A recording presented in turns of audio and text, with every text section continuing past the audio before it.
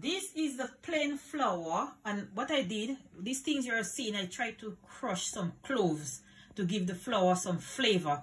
And this is curry, it's not turmeric. Yes, you can put turmeric, but I chose today to put some curry.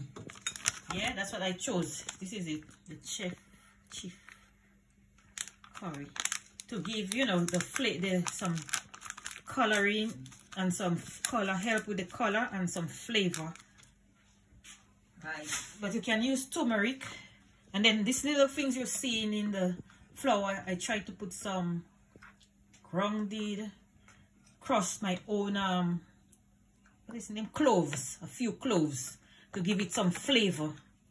And in there is a hot pot with oil.